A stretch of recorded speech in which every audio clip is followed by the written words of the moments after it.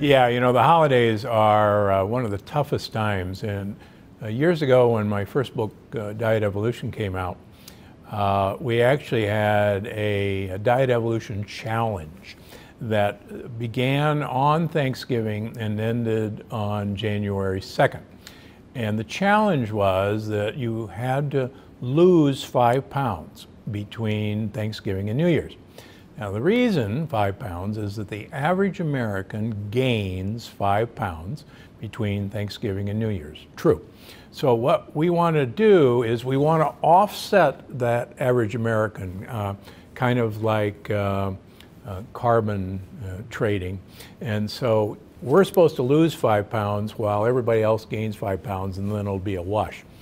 So I think having that sort of challenge with yourself. The second trick, eat a handful of nuts, even 2 handfuls of nuts before you go.